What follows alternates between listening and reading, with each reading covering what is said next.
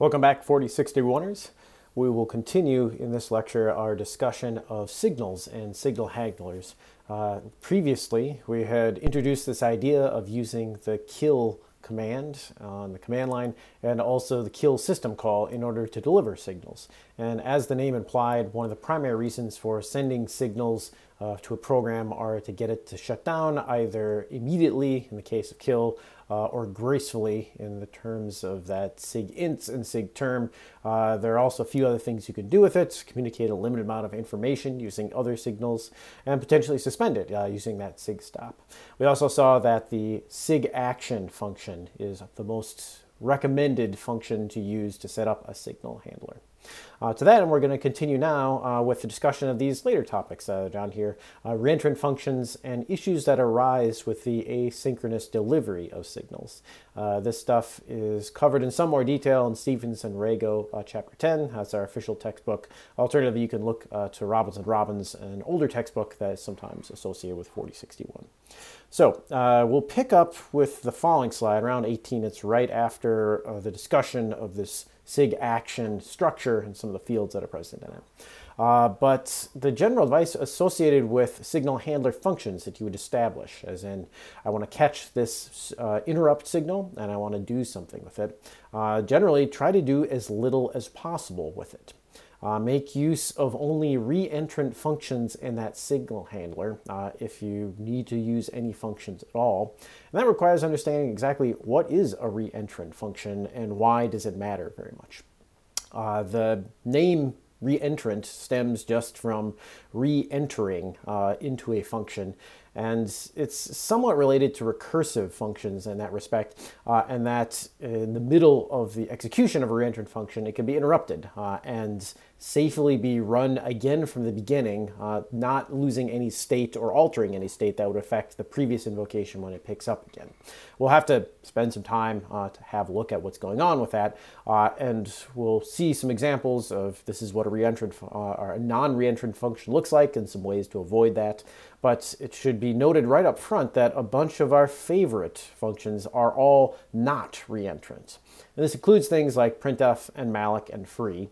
To that end, all of those signal handlers that we were demonstrating earlier that have printing in them, they are actually somewhat unsafe as signal handlers go, although in a lot of cases you can get away with things that may break down under more pressure.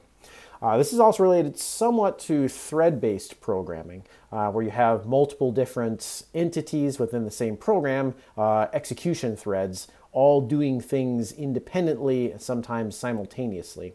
Although there isn't a strict overlap between functions that are thread safe and those that are re-entrant. That the re-entrant part is actually a little harder to get at, but we'll sort of start that discussion soon. Demonstrate some of the things that are associated with this. We're going to have a look at this non-reentrant.c file, which is associated with the code pack.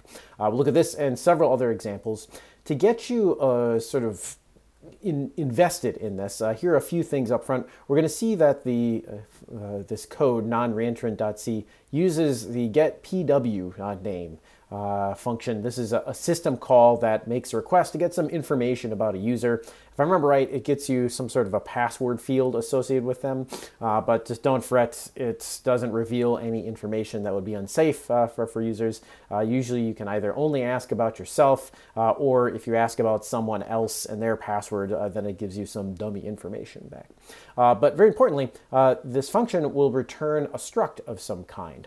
And one of the things that you can look at in that struct is the field called pw_name. And if you pass in a username like quote Kaufman, then this pw name field should also be quote Kaufman. We'll see that due to the way that this function is implemented, this getPW name, which is actually a standard Unix sort of quasi-system call, it is going to be the case that it has all sorts of trouble that can arise when it comes to calls in signal handlers or mixtures thereof. So let's open up that code and we'll see that if we apply enough pressure to this thing, it breaks due to its non-reentrancy. The kind of pressure that we need to apply comes in the form of having a signal handler that's called occasionally. And so we'll talk about this alarm handler business in just a minute, but note here that I'm calling this function get PW name at line 27 in the signal handler. And we've already said this is a no-no, that if you state that get PW name is non-reentrant, then calling it in an alarm or a handler of some kind, a signal handler, this is a bad idea. So we'll revisit this in just a second. You'll also see then in the main function down here, it's called in this loop, which is a forever loop here. A couple sort of setups here. We need to figure out how we're going to actually generate signals that come to this, and that calls for the introduction of a new function, the alarm function. And this one's relatively simple and super useful in a bunch of contexts that would allow you to periodically do something or mark something to be done. Alarm of 1 just asks the operating system, please send me a signal in 1 second to notify me that 1 second has elapsed. There's some other ways that your program might affect this, but this is a super cheap and easy way to do it, so long as you know something about signal handlers. And the framework that we laid out in the earlier part of this lecture series puts us in a good position for that. That really all I need to do is set up one of these SA handlers, the sig action struct, to establish one of those fields, the SA handler, as the function that I want run, and then call sig action to say when I get a sig alarm, run the stuff that's associated with this struct, which happens to be this function in this case, to handle that. And so this is why up top I named this function alarm handler. We'll talk maybe a little bit about this static declaration before, but for the moment we can actually just get rid of it and it shouldn't affect anything. But you'll see here that I'm doing things like calling printf, not exactly a great idea, but we'll get away with it for now. What we won't get away with is making calls to this get PW name. And we'll find in a moment that as we run this thing that the get PW name here was going to conflict and screw up the earlier instances of this that are happening in the main loop for this program. So all this program does is in a loop as quickly as possible try to get the password information associated with the username. That username is stated up top, it's moi. And then to just print out after calling this, I get this little struct, this password, it's a pointer to some sort of thing like that.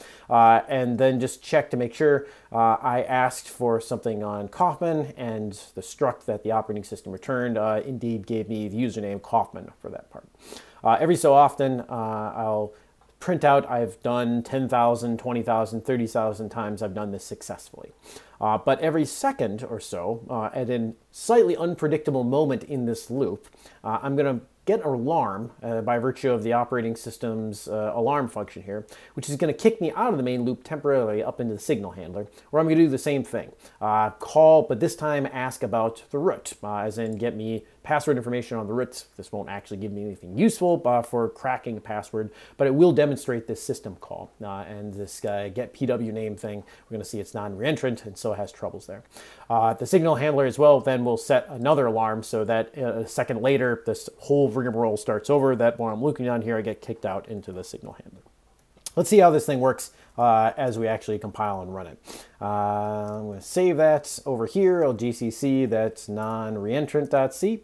I'll run it, and we're going to see output stream down here, 1,000 successes, 20,000 successes. Sometimes it takes a little while for this thing to finally kick out, but eventually it does.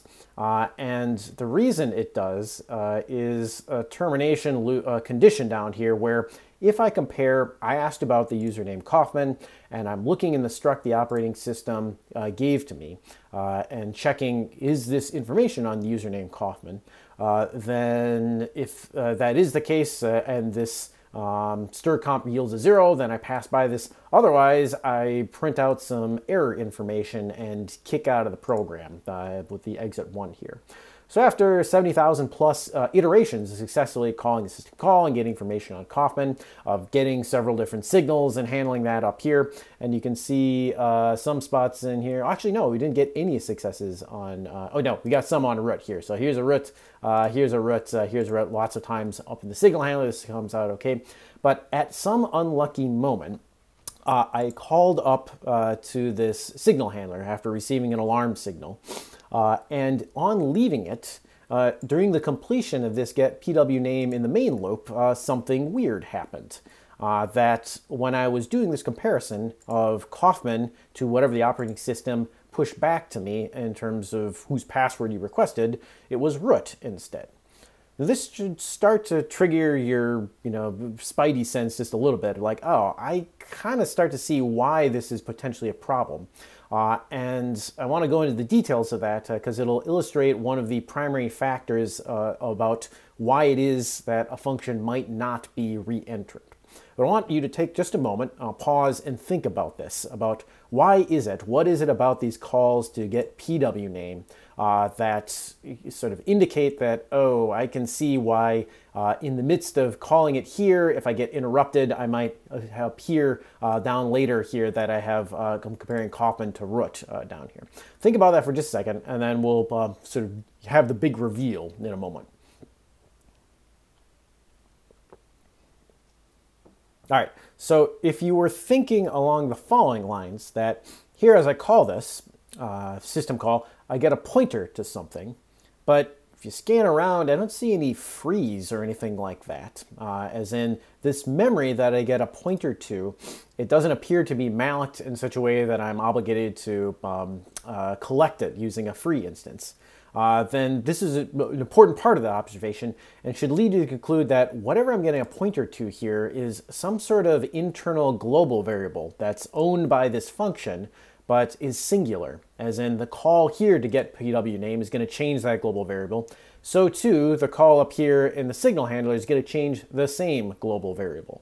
To that end, this is how, in the midst of a call here, where I say, set this up so it has information about user Kaufman, and then I get an interrupt that the alarm goes off and the signal handler gets called. And so I call the function again, change the global variable up here using this get PWName. So it now has the root user associated with that global struct. When the signal handler finishes and I come back down here and check, do I still have Kaufman or not? I do not. And it's by virtue then of this global variable that must be under the hood associated with this get PWName that makes it a non-reentrant function and dangerous to use and intermingle between the signal handler and the main function down here. So then, we've talked just a little bit about then this quality of what makes that get PWName function non-reentrant. You'll find these all over the place in system call literature of like, okay, here's a function and based on the properties of it that I can see, I can infer it's probably not actually reentrant and is therefore dangerous to use in signal handlers. I want to illustrate that it's not just system calls that have this problem, that we can easily write some code that also has this problem associated with them. And so on the right-hand side here is just a little bit of a code block here. The main flow of this thing is to understand that in main, we'll set up a signal handler, this time using, for simplicity, this signal bit of business, and then call this function f, and then print out whatever the v value is, which is what's returned by f.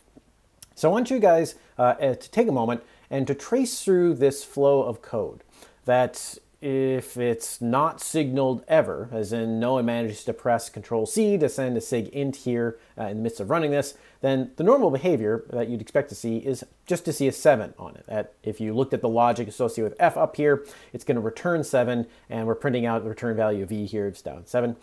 If we do get a signal at some point, you would probably naively and normally expect that I'll see a 19 and then a 7 printed along those lines. That either the 7 shows up first and then the 19, depending on when the signal is caught, or a 19 and then a 7. But there is one specific flow through this code that subverts both of those sort of normal looking behaviors. And so I'd like you guys to spend a moment examine this and tell me what flow of code here, when could I deliver a signal that would get 19 to show up twice? Keeping in mind that normally this f function, when invoked with 1, 2, returns 7. When invoked with 4, 5, returns 19. But it's possible to see 19 twice on here, despite how this might outwardly look at first. And then explain to yourself, at least, why is it that this f function, which is being called both in main and in the signal handler, why is it non-reentrant? Why is it dangerous to call in both of those spots? Take a second, think about this one, and get back to me.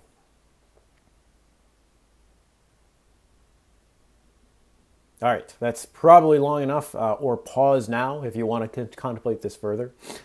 So if we scan ahead well, actually no, we'll work through this quickly. Now, importantly, the main source of trouble with F is that it uses a global variable up here, and this is automatically going to make it non-reentrant.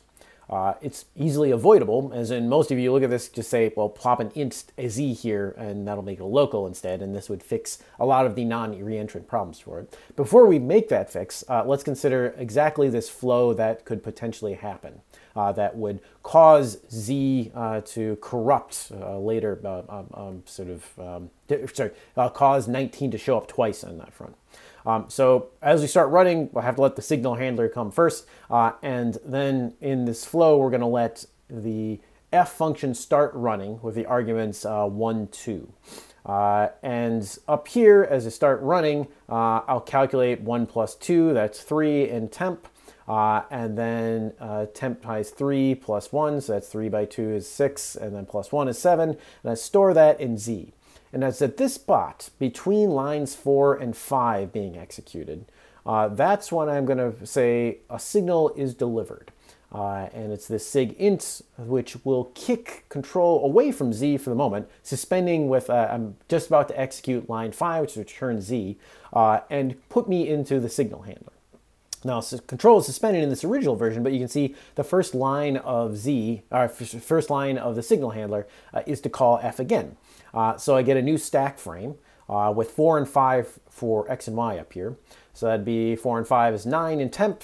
Temp times 2 is 18, that's 9 by 2. And then add 1, that's a 19. So that gets stored into z. And importantly, there's only one z. It was storing 7 a moment ago, but by virtue of running this signal handler at this exact moment, I'm going to overwrite the 7 with a 19. That gets returned from f and printed out in the signal handler. So presently now z has a 19 in it, and I'll print 19 on the screen because that's assigned to t then. That completes execution of the signal handler, and it will then restore the normal control flow to the program, picking up at the main invocation where f was running. F doesn't restart, it just picks up right here at line 5 where it received the signal to begin with suspended. So at this point, this function f thinks I've computed my value, stored it in z, it was 7. Unbeknownst to it, the signal handler's actually changed that to 19, so it's going to return a 19 down here, which gets stored in z, and so I get the second 19 printed out. If that hand waviness didn't exactly do it for you, the next slide has a fairly detailed textural version of this, where I execute some lines in main, execute some lines in F, but then right before I return Z at line 5 over here, that's where I get the interrupt. This suspends the normal execution of the program. I do the signal handler and the execution of F. That gets me my first 19, and then the signal handler return is finished, so I go back to normal control and return Z, which has now been changed to 19. So largely then, it's the presence of these global variables that would make a function non-reentrant, and then causes folks like us to have to worry about, is it safe for me to call this function in or not in a signal handler? To that end, you can see some easy fixes for if you're writing your own code to make your functions non-reentrant. And this is one of those spots where then all those years of professors and teachers hounding you that global variables are somewhat dangerous. If you adhere to that, then you'd avoid these kinds of problems almost entirely. That locals for Z would make sure that it exists only in the stack, and each time F is called, it has a separate stack instance, so we wouldn't have that problem. To that end, it's not possible to change other system calls that you didn't write that are part of the Unix parlance, and we've already seen that there is one of these out there that get PW name. Seen allusions to malloc and printf, very important C functions, not being reentrant, and we'll want to talk a little bit about why in a moment. But let's then sort of see strategies associated with this that you can make use of if it's not an option to change a function that is not reentrant to be reentrant, but instead you have to deal with that somehow. So as a leading example, I want to look at another set of system calls that are not reentrant.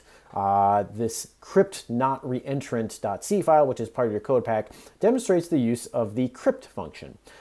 This one has nothing to do with zombies or the undead in some sort of place of burial. Instead, this is cryptography, as in encrypt a password. And this is a standard Unix function that's usually used on most systems, that when a user types in a new password, it's encrypted using this. And it's also how then the system checks that when you type your plain text password in, it will call crypt and check it against the encrypted results that are stored in the operating system's record of passwords. So crypt is a reasonably important function that sees use in various parts of Unix systems. We're going to see in this crypt not reentrant.c file that it shows up again both in a main while loop and in the signal handler. So let's examine and try and determine why is it that crypt is dangerous and non-reentrant, and what effect does this have. The same basic setup is that we'll have a long while loop that encrypts things, but then occasionally gets an alarm that interrupts it to go into the signal handler, and this is where trouble is going to arise. So similar to our first example, here's the crypt not reentrant. Again, basic setup is I have some global variables, a password up here. Interestingly, there's a notion of salt, which is just some value that's determined usually at the point of encrypting. We'll pick zeros for this here, but it makes it harder in encryption settings to use dictionary attacks against folks. If you're curious about those things, go read some more about it, salt and encryption. Good Google terms on that. Here's our alarm handler, and as promised, in here I am going to crypt the password, that very safe password, password 123, along with the salt, and get myself just an array of characters back. And this should immediately start to bother you a little bit, is that, okay, crypt, it returns a pointer to some characters. And if you look carefully throughout this signal handler, there isn't any presence of freeing this crypted text. I'm definitely going to print it out so I can see it, and print out a few other things that are in here. But importantly, I'm going to check in the encryption, or sorry, in the alarm handler to see if what I encrypted actually matches some reference that's present. This is slightly dangerous, but that part, this reference being a global variable, that's only important for the demonstration. It doesn't sort of alter any of the behavior of the crypted business. But the fact that it returns a pointer to characters that I never free anywhere in here, and if you scan ahead, same thing down here, encrypt this, get a pointer to characters here, and never free it, is indication that this is a pointer to something that, if I don't need to deallocate it, then it's probably globally allocated. It's some memory area that's associated with the crypt function that it owns, but there's only one of them. And so multiple overlapping instances of crypt being called are going to create some problems. So the main loop does more or less the same thing that the alarm handler does, except sets up the alarm handler itself to jump control out, sets up this little reference so that the ref crypted business that I asked for initially, I'm going to copy that into this reference global variable. So each time I run the crypt function, I can see, do the results match what I think they should, or did something go sideways in terms of that encryption? Then I'll just go into this type loop where I encrypt the password, check that it matches what I expect it to. If not, exit, otherwise increment successes and loop back around. So if we GCC this one, you see crypt not reentrant. The first thing that you see is that you get compile problems because this crypt function is actually stored in a library that is Unix specific and not linked by default. And so if you bop back up to the top here, you'll see some compilation instructions. You have to link the crypt library to this code because it's making use of a function that's not in the standard C library, not in the standard Unix libraries in the kernel, but instead is in another OS library, libcrypt.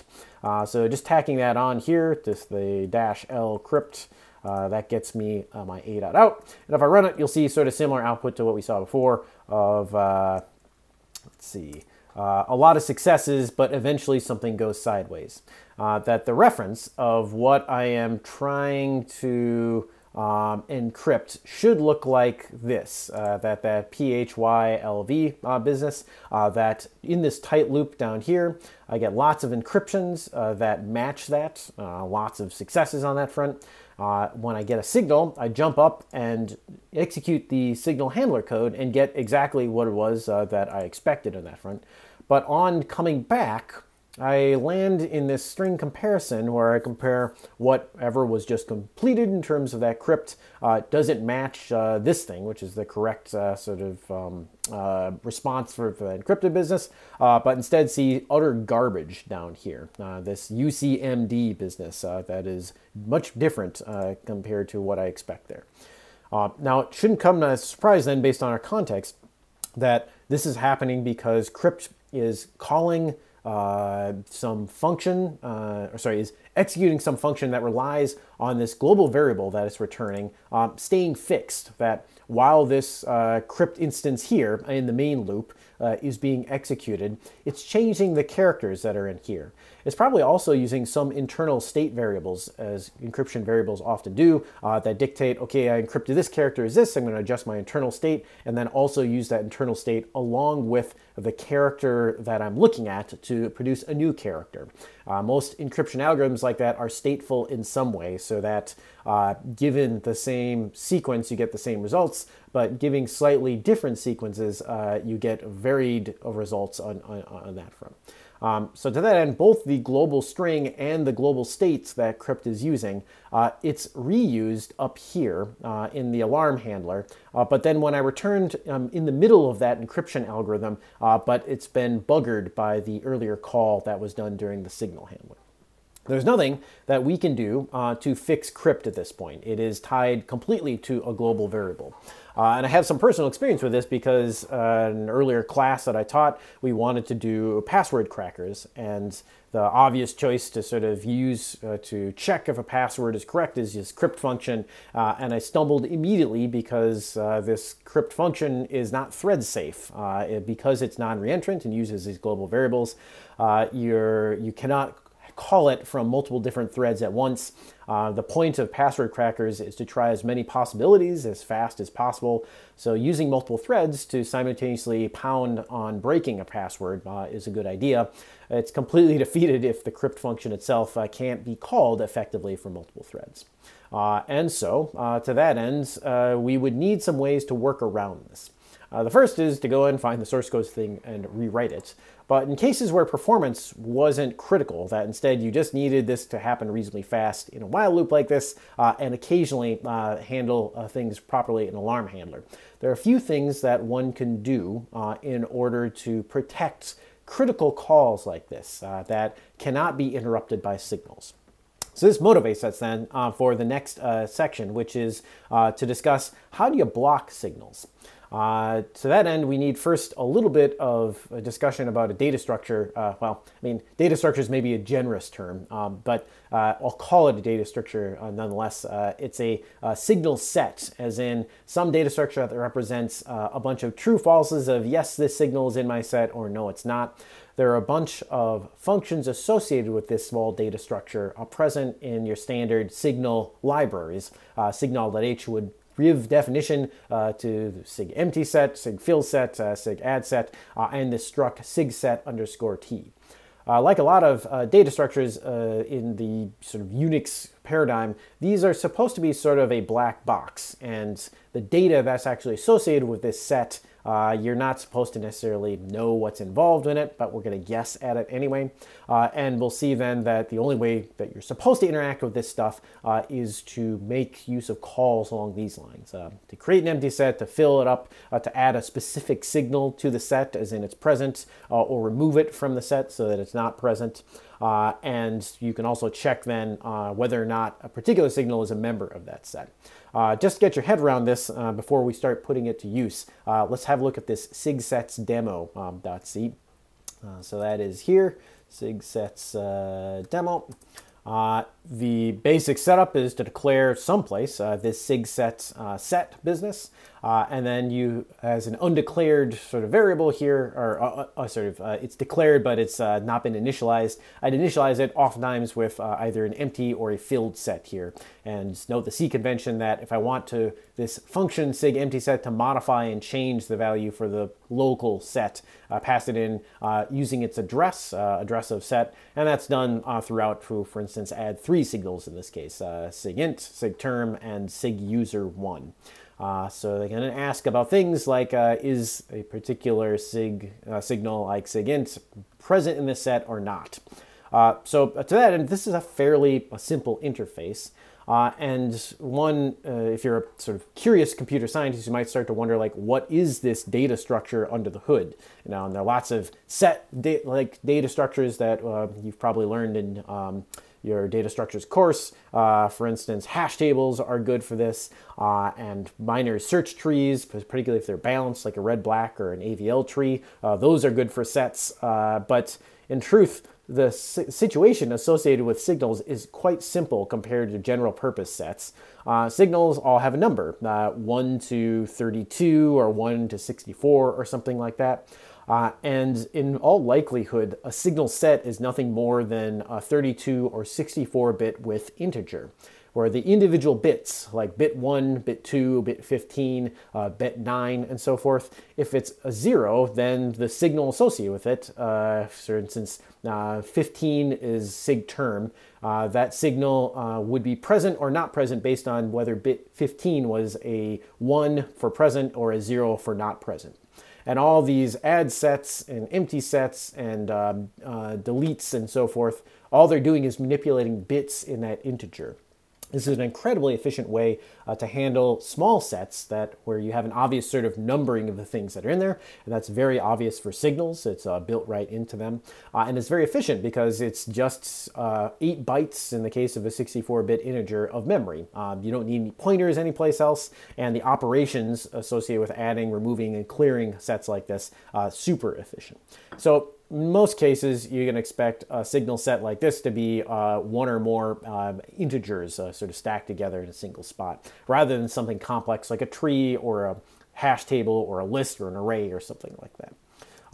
To that end, what these signal sets are really good for is to set up blocking of signals.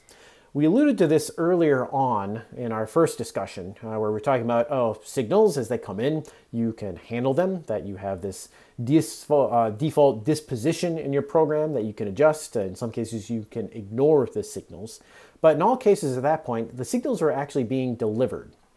And you can make requests that the operating system just delay delivery entirely, known as blocking the signals. And it's only at the point that a process would unblock that it would actually receive any pending signals that have been sent, that the operating system is put on hold until the until the process unblocks it. So you'll hear mentions of this, that there's a sort of signal mask associated with processes, and that's mentioned down here, that establishes what it's allowing through and what it blocks. The calling convention for this thing is a little bit weird, but it starts out with that sig set data structure that we just mentioned. And you usually need 2 of these. First, there's a set that you want to change the process's mask to, and there's also a set that will be set to whatever the current settings are. And so in the case that I wanted to block all signals, and that's what we're going to do in just a second, it's the case that this sig fill set business, the fill set will take this block all and it'll fill in with all trues, as in every signal is in this set now.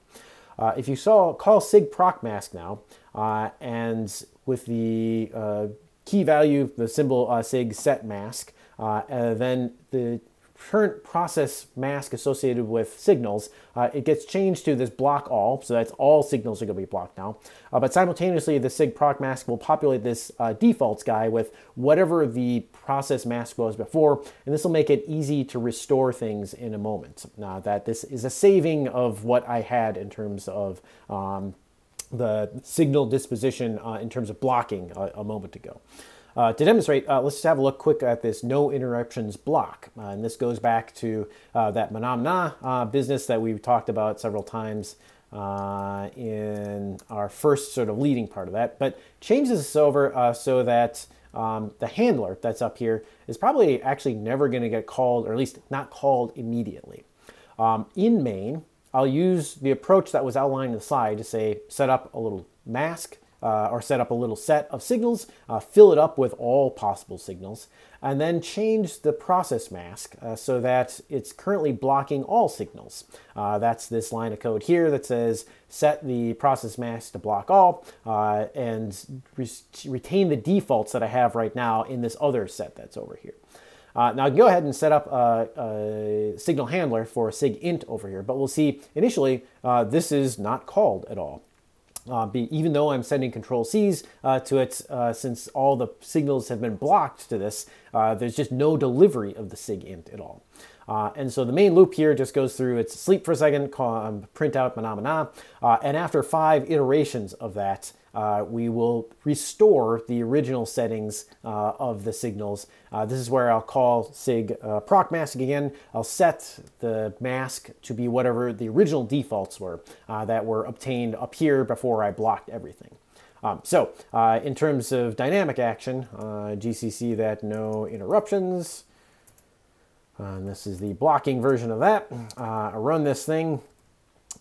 And if I type Control C right now, you see it's completely unresponsive, that I'm not getting any of the handler behavior of, say, no interruptions up here.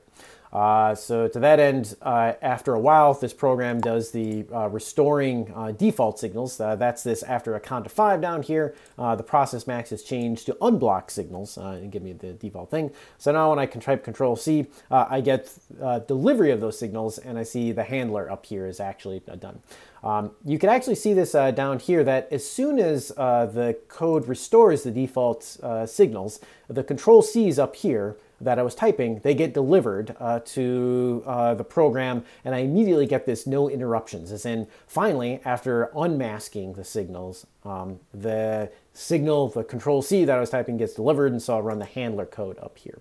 You also notice that despite typing Control C 3 times, I only get 1 run of the signal handler down here. After restoring, I see no interruptions exactly once. I typed Control C a bunch of times up here and would, in some cases, expect maybe I should see no interruptions 3 times, 3 Control C's or 6 Control C's. That should give me 6 calls to this handler.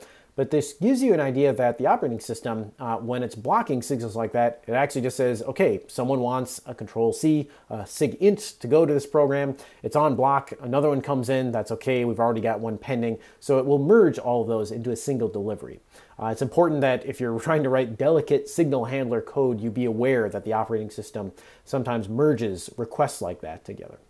Now this thing is still kicking along down at the bottom. You can see my CPU isn't actually affected too much because this is a very unintensive program where the sleeping here takes no CPU time, and then I just a little printing down here. But since I would like to get rid of this thing anyway, let me send a signal it can't stop, Control Z, which suspends it, and then I'll kill it with the -9, or the one that it can't kill. Actually, I can do this just with a kill because it's not handling that term signal, so this gets rid of it. At any rate, this gives you an idea then of some of the semantics of this signal blocking business that's established most readily using these signal sets and this sig proc mask. This conversation was motivated by the need to occasionally deal with system calls that are non-reentrant and so are dangerous to interrupt using signal handlers. And so this rounds us back around to talk about how one might create a safe version of this crypt call that we saw in the crypt not reentrant.c function. The exercise, for those of you who would be following along at home and don't want to be spoon-fed the answer, is to go into that code and make changes to it to set up at the appropriate moment blocking of signals. Now, it's important to state that in most cases, you don't want to permanently block all signals to a process forever. This makes it probably unlikely that users will be happy with the program because they can't send signals like please shut down gracefully right now. And so what we'll essentially want to do is to protect the critical region or the critical section of code.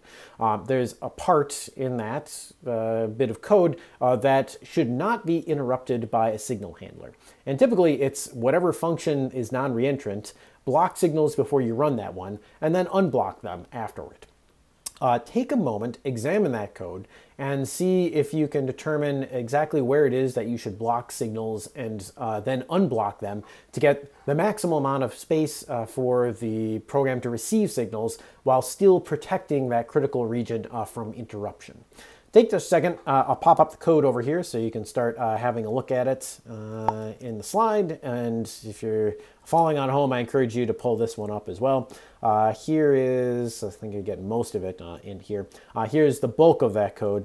So you'd want to figure out what line numbers should I modify to both set up the blocking, where should I block, and then where should I unblock signals. Take a moment, think it over, chat it over with someone else if you're working along with them, and then we'll resume in a moment with answers to that. All right, so that should be, hopefully, if you paused, enough time to consider where the right spot is to block and unblock. To that end, I just want to copy some code over because it'll make it a little bit faster because we're definitely going to want to do one of these block alls and then have defaults over here. So let me just copy this code up top up here. I don't want to actually invoke this blocking at this point, though, because that would be early and sort of start the program off being blocked everything. The most important spot to protect is down here in the main loop, one I call the dangerous function. So this cryptid business that happens in the main loop, it's the one that we saw if it's interrupted, as in while this crypt function is being called, if I get the alarm signal, things can go sideways. To that end, it's as easy as follows. I'm going to paste in block all signals right before this call, and then right afterwards unblock them. So I'll copy this other line of code over here that unblocks signals and set that here. So this is a block, do the critical thing, and then unblock. There are a couple of other spots that this might be worthwhile to sort of block. For instance, the initial call up here, that might be worthwhile, but since it happens once at the beginning of the code, and most of the signals here are coming from alarms, then that's probably sufficient. I might also want to block and unblock things during the signal handler itself. That's something we won't go into, but is probably important. There are some options that you can set up with SIG action to say, while I am running the function up here, this alarm handler, block functions and then block signals and then unblock them when the alarm handler is done executing. That would probably be better to twiddle with the options to SIG action to get that effect. So at the moment, this is the only thing I'm going to modify, and I'm fairly certain that this is all that we need to do in order to get this to work out right.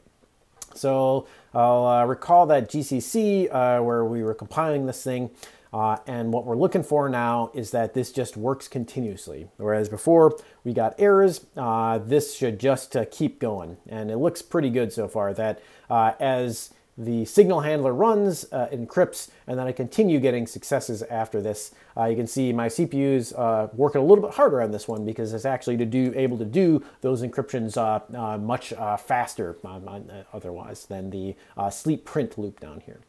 Thankfully, I haven't blocked all signals right now. I can just execute the Control-C to kill this thing, and because I'm sanitarily blocking and unblocking in the sort of shortest part of the code that I can get away with to protect it, there's an almost immediate response to that Control-C there. To that end, we'll see this paradigm used over and over, that this is a critical section where some resource that is shared by potential multiple things, and in this case it's the hidden global variable associated with crypt, that needs to be protected in some way. And so some setup that surrounds it allows this critical region to execute in some way that is protected. We'll see this come up again when we study threads, where usually there'll be some global resource that's shared amongst several threads, and a typical regime is going to be to lock that resource, execute some code, and then unlock it. Any code that is attempting to sort of lock a region that can't acquire the lock just goes on hold until the lock is released, allowing one thing through in that front. And essentially that's what we've done here. We said that for this region, I don't want to be interrupted so that this other bit of code, the alarm handler, runs. So blocking the signals in this case allows for that to happen.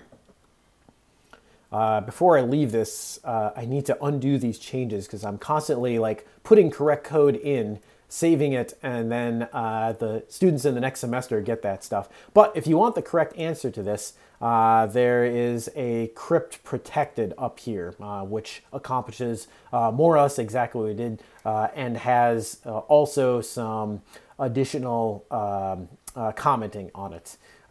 So to that end, we could probably be a little bit more efficient with the blocking and unblocking. You don't need to do the loop, but I'll leave you guys to analyze that on your own. All right. So then, with this new business in town, it's right to discuss for just a few minutes the relation of signals and their handling, which is a software mechanism, to relate that to some other operating system concepts. In particular, there are some analogous instances of this at the hardware level. Our first example of this is something that folks may have experienced at various points in programming when things go sideways. And that the division by zero in most arithmetic logic units will actually cause the processor to generate a signal that goes straight to the operating system that some sort of a fault has occurred. We're going to analyze in just a moment this div0.c code. This signal business is interesting in that it reflects sort of what the signals in software looks like, except the thing that's generated in this case is the processor itself, that this division instruction, as it executes, if the divisor, the bottom part of that, is 0, then the CPU will trigger some additional operating system code to run, which in most cases causes the operating system to send a software signal to the program that was doing it. Now, software signals can be caught in this way, and you'll see if you look carefully at that list, there's this SIG FPE, floating point exception, that comes to programs as they try to divide by 0. I have to say this is the worst named signal and error ever, because the FPE part of this is very non-intuitively, like it's mentioning floating point, but this is really an integer division problem. And so what we're seeing here is then the origin of this, this process comes from a hardware sort of fault of some kind, but then the way that your program will see it is through a software signal. And that shows up in several spots. For instance, we've already seen alarms, which are based on some sort of hardware level feature that has a timer built into it, which will generate an electrical signal. That hardware signal is handled by the operating system and causes it to send a software signal to your program. But before we get ahead of ourselves, let's just look quickly at this div0.c and see what it does. It has slightly unpredictable output here. So more non-intuitive output. So down here, we have the following setup. There's a handler, and as indicated, there's a bit of stuff that's printed here to indicate that a divide by 0 is likely the cause of it, and that cause is solidified when you see here that this setup is tied to the SIG FPE, the floating point exception or division by 0 signal. This handler is run every time the program would receive that. And looking here at this code, we're going to definitely trigger that by dividing 1 by 0 with this instruction over here. Naive sort of look at this might say, okay, I can see the control flow here. I'm going to set up the signal handler. I'm going to do this division by 0. I'm going to see this divide by 0 down here, and then I'm going to see this result eventually, which is whatever the interpretation of dividing 1 by 0 is. That, for a naive viewer, is what you might expect. And of course, we're talking about this because that's not at all what's going to happen. Instead, as I compile this thing and run it, you see this absurdity. That divide by 0 is just trying again over and over and over again. And so it's important to understand what the hell is actually going on here, because there are no loops present here. And so one would wonder why I'm seeing this signal handler run over and over and over again. If you like, take just a moment and mull that over. try to relate it back to exactly how the signal handling mechanism played out in earlier cases. So if you take a moment to consider, what you should try to remember is that signals, as they are delivered to a program, they interrupt an instruction that's being executed. And when the signal handler that's to attend to those signals finishes, then the instruction that was interrupted, it starts over, as in this thing didn't get a chance to complete, and so we will restart it from wherever it was. Importantly then, in the case we're in right now, this instruction, division by 0, is the one that generates this signal, but it's also then the instruction that is being interrupted. And so the process that we'll see here is that, I should get line numbers up here to make this more salient, is that during the execution of line 20, a signal is received that a floating point exception has occurred. The compiler and the runtime engine have no idea of knowing that, oh, it was actually this instruction 20 that caused that signal to be sent by virtue of divide by 0, getting this hardware interrupt, and then the operating system sending the floating point exception. So essentially what happens is 20 is interrupted because of this floating point exception. We run the handler and then restart 20, which generates another floating point exception, which runs the handler, restarts 20, and generates another floating point exception. And so stuck in this tight loop between signal handler and restarting an instruction that is going to handle that signal and then generate yet another one, that explains the behavior that we see over here, and also illustrates why it's probably not possible to handle division by 0 in any way in your program. That it's just not, at least in C programs, going to play out. Now, C doesn't have a mechanism like exception handling that's present in most other modern programming environments, but it does have something else that we won't have time to talk about. The notion of jumps and long jumps, which actually are sort of how most exception handling mechanisms are implemented under the hood in modern languages. This would actually allow you within the signal handler to change the next instruction to be executed so that it wasn't the offending instruction here. But that's a bit beyond the scope of what we're going to try and do here.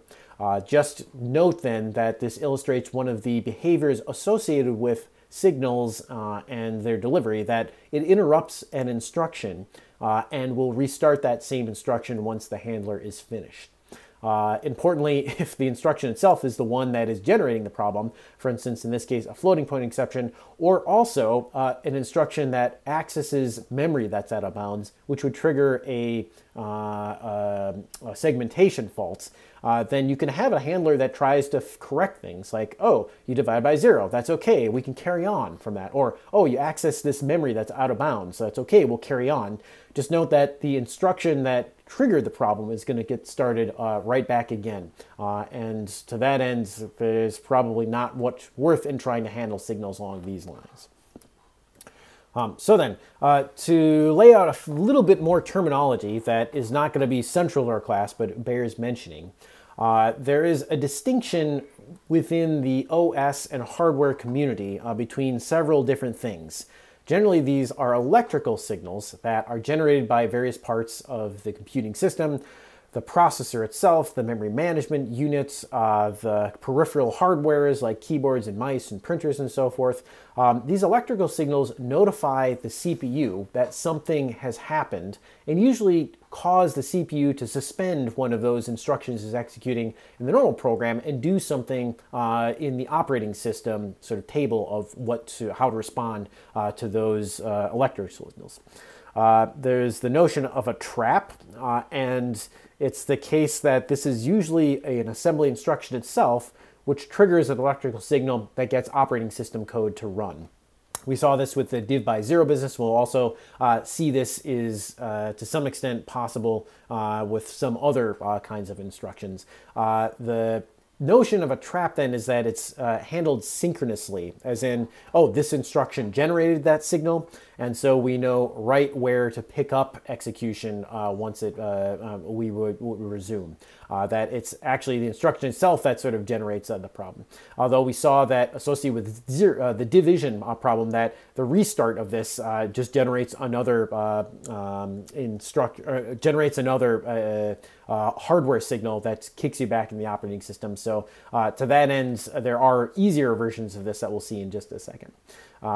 The interrupt, on the other hand, usually doesn't come from the CPU itself. It usually comes from some other device. For instance, a disk drive that has completed an operation, possibly the memory management unit to indicate like, hey, that address that you asked me to translate, I couldn't actually find a physical mapping for it because it wasn't in the page table. Things along those lines. So as the CPU is clipping along, it may be well beyond in terms of the instruction that initiated some activity, like spinning up the disk drive, when it gets some sort of an interrupt that says, hold on, something needs my attention. And in that case, this interrupt will jump the CPU to some set of routines that the operating system established to handle whatever that interrupt is. The important distinction here is that this can happen at any time, as in not associated with an individual instruction, but at any point in any code that's being executed, this interrupt business can trigger.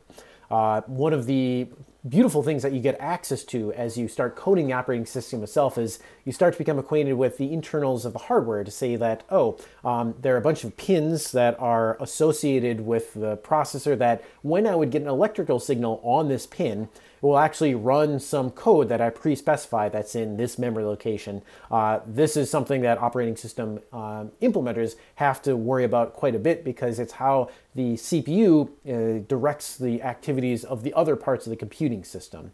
Anything that you have in terms of USB mice and keyboards, anything you have in terms of a network connection, it's constantly generating electrical signals associated with the activities on the system, and the CPU is ultimately responsible for running some routine that is going to handle that activity. Usually by scheduling something later on to indicate, oh, like this interrupted me, which means this thing is ready to do, and so I'll mention or adjust some data structure that I handle that later on when I have time. But in order to keep the flow fairly consistent with this asynchronous activity for interrupts, those interrupt handlers are usually very, very short. And later on, we'll see some examples of how this looks associated with signal handling as well. For a moment, though, we're just going to end this with a discussion of the terminology that is sort of difficult to understand and a little bit muddy on the front of exactly what is this stuff at the hardware and OS level. So I mentioned that there's this distinction between a trap, which happens synchronously, as in this instruction generates an electrical signal, versus an interrupt usually comes from outside the CPU from some other device and can happen at any point. But it's sort of interesting to examine historically what these things look like at the assembly level. Modern systems in 32-bit and 64-bit, there's these instructions, at least in x86-64, to execute operating system code, sysenter or syscall in the 64-bit business. But previous to that, in earlier versions of the Intel processor, you actually had this weird interrupt instruction. It was called int, and if you wanted to call to the operating system, you do something like execute the assembly instruction int OX80, that's 128. This would generate an interrupt signal that would kick control over to the operating system. The 128 here has to do with which interrupt handler it was, and this is a general system call, if I remember right. But prior to doing this, you'd set a bunch of registers to say which system call do I want to do, here are the arguments to it, and so forth. But the strangeness here is that, okay, this is an instruction. The instruction name itself is interrupt, which implies, according to the terminology, that this is supposed to be an asynchronous thing. But here is the assembly instruction itself that is causing the signal to be generated. So the fact that this assembly instruction happens synchronously and generates that signal would make you think it should be a trap instead. So why did they call it the interrupt instruction? It's like, I had no idea. This is terribly confusing, but the main point is if you wanted to get the operating system to take control in older 32-bit code, this is the instruction that would do it. And it would call into the operating system by triggering one of these electrical signals. So to that end, don't let this nonsense sort of cause you to want to change your major. Instead, just acknowledge that things are better now because you have designated assembly instructions that are specifically for calling to the operating system, rather than generating an arbitrary interrupt, one of which happens to coincide with the operating system. So then, the take-home on the signal business is that they are an interesting sort of piece of the Unix architecture that allows asynchronous communication to happen, primarily via these kill command line and kill system call functions. And programs then can establish a disposition, there's one by default, on how signals will be responded to. They can also establish these custom handlers to say, specifically, I don't just want to ignore or die when this happens. There's some specific activities that I want to take care of. We will continue to use signals in interesting ways as we move forwards, but have to be cognizant of this non-reentrant business, that the amount of stuff that you can do effectively in a signal handler that won't get you in trouble, this is fairly limited. This has also caused us to see some interactions with other things like the sleep and pause system calls, which put your program on hold until it receives a signal, or in the case of sleep, go a certain amount of time has passed by. And we also see timing issues associated with that, and that there's this other alarm function that can arrange for, after a certain time has elapsed, a signal be delivered to notify your program that, hey, a certain amount of time has elapsed. Maybe you want to do that thing that you were talking about earlier. So to that end, signals are not a very good general purpose communication mechanism, but they have the advantage of being bound to certain keystrokes and having some pre-built semantics like shut down gracefully associated with them.